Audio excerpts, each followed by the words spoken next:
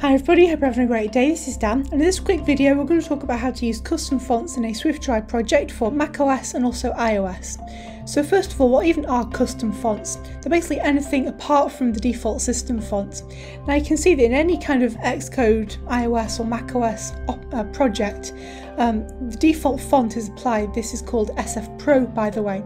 And if you wanted to change that font, for example, if you were designing an app for a company or business that already had their own branded font, like Adobe, or even if you just like the design of a certain font in your app, then you could add this font as a custom font and use it. And this video is going to show you how to do just that. So first of all, where do you actually get these fonts from? Google Fonts is by far my favourite place, so it's fonts.google.com. For four main reasons. First of all, because it's completely free. Second of all, because they've got like hundreds of thousands of different fonts. And also because Figma, pretty much everyone's favourite design tool, sources most of their fonts from Google Fonts. We've got all of the Google fonts here that we can use. Now let's talk about how to use custom fonts in the project. So the first thing to do is actually to get a font file. Now these are either .ttf files or OTF, and to find when we go to fonts.google.com, we find the font family that we'd like, we press on get font, and let me just go ahead and find another font that I quite like. We can use these categories right here, and I know the one I'm looking for. Here it is. We could go ahead and get font again, and once we've selected all the fonts that we like, press on download all. And let's save it to downloads. You can see it downloads a zip with both of those fonts inside. And here it is. Let's go ahead and open it, and we've got a folder for each font. And here are the fonts. Now let's go ahead and open up Xcode. We can make a new project. It's a macOS app to begin with. We're going to call it Fonts Demo for Mac and iOS. It's with SwiftUI, and I'll save it to my downloads folder. Wonderful, so let's go and make a new group called Fonts. And what I'm going to do is I'm going to pick the fonts that I'd like, which are this Gamarmly font. I'll drag it inside of Xcode. We press on add to targets and copy items if needed, both of those must be checked. And let's do the same for the Volcorn font. Note that sometimes you may see these variable fonts. Now I think you can actually use these inside of Xcode, but this video is not about that. So we're going to come into the static folder and we're going to add some of these fonts. Now a quick tip for adding fonts to your project. You could just select them all and add them, but I mean generally it's a good idea to add only the fonts that you think you might need. What I like to do is I like to have the irregular version and the italic version. Basically the regular and the italic go together, and the bold italic one go together as well. And that will allow you to use the italic and the bold modifiers on those fonts. If you wanted to, you could add all of the different font weights to use properly the font weight modifier and to get all of these other font weights. So let's pick all these and drag them into my fonts group. Make sure add to targets is checked, press on finish. And wonderful, that is stage 1. We've added the fonts to the Xcode project. Stage 2 is to configure the Xcode project to use those fonts. Now this is a little bit tricky, and this is where it varies depending on which operating system you're on, iOS or macOS. So either way, we're going to go into the project settings, and then we're going to go into the target settings. You might need to press it in the drop down menu or in the sidebar. Go to the info tab, and if you're on a macOS, you want to add another key, so hover over any of these, press on the plus button, and that key is going to be application, fonts, resources path, and this is going to be the path relative to the resources directory where the fonts are located. Now you can see the fonts are directly inside of resources folder, so the resources path of the fonts is resources, so we can just press dot for that. Now I will be going into a bit more detail about that later on, but let me just say that if you are designing for an iOS, then you want to add, instead of this fonts resources path, you want to add fonts with capital F provided by application. You can see this is an array of strings, and what you want to do here is you want to copy all of the names of all the fonts into the values. So hopefully you get the gist without me writing all of them out.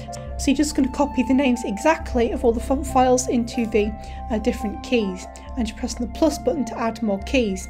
Now of course if you're designing for a Mac and an iOS, you're just going to have both of these keys. Now I'm not going to keep this fonts provided by application, so I'll just delete that. Now, what is so significant about this dot in the application fonts resources path? Now let's go ahead and build the project with product build or command B. Let's go and show the build folder in Finder with product show build folder in Finder. You can see that this in products debug, here is the app. Let's show package contents. Let's go into contents and here is resources. You can see all of these fonts that I've added here are being directly inside of the resources folder. So the resources folder is the fonts folder. And remember what this application fonts resources path is. This is the path to find the fonts in relative to resources. And that is resources, so we're just going to put dot for that. Now let me talk about the reason why this might differ. Let's go into the build phases tab and you can see copy bundle resources. All of these fonts are being copied to the resources folder. Now if that was not the case and you instead made a copy files phase, copied to the resources, the subject being fonts for example, and copied all of these different fonts. And let's go ahead and build the project again now. Let's show the build folder in Finder. You can see that what's happening now, if I show package contents, instead of the fonts being directly inside the resources folder, we copied them to the fonts folder inside resources, and so the value for the application fonts resources path will be fonts / because the path relative to resources is this fonts directory right here to find the fonts in. So hopefully that's kind of made a little bit of sense. If not, then please don't worry about it. Just stick with the dot for the application fonts resources path. I know it might be confusing that we put the fonts inside this fonts path in the Xcode project, but that does not reflect the actual bundle structure of your built app. So that is stage 2. The next stage, stage 3, is to actually access those fonts. So let's make a new Swift file. It's going to be called font extension. And we're going to import SwiftUI in here, and we're going to make an extension of the font, and we're going to make static let my font 1 to font with capital F dot custom, and we can pass in the PostScript name of the font. Now often from Google Fonts this is just the file name without the extension. So let's access this Marmalade regular. Let's copy the name. This is the PostScript name by the way. The size let's just set at 40 for example. Let's go ahead and do the same for my font 2, and this one is going to be Volcorn regular, and the size this time let's just set at 32 for example.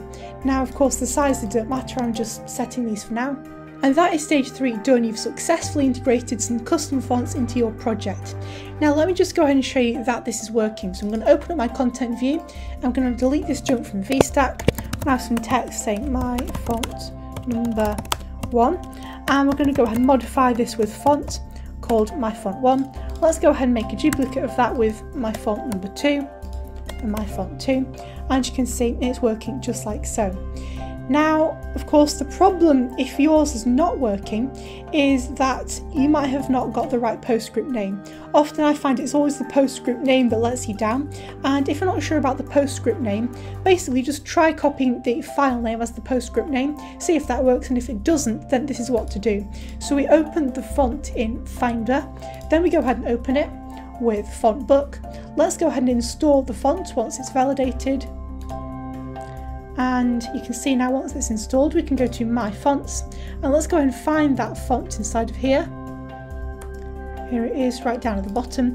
Go ahead and press on it, make sure the Info tab is there, and look into the identifiers and go ahead and copy the PostScript name, and this is your PostScript name. I forgot to say, but if I open up Font Book again, and then if you want to you can just go ahead and delete the font with a backspace. Now let's go ahead and paste that inside of here, and that is indeed your PostScript name. Let's do Volcorn regular, because I want to show you that you don't have to make my font 2, 3, 4, 5, etc.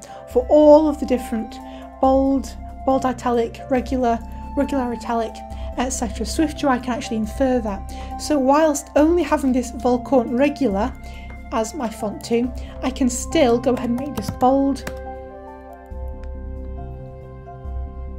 and it will look bold. And italic SwiftUI, you don't have to make my font 2 bold, my font 2 bold italic, etc. You can just use these modifiers straight away.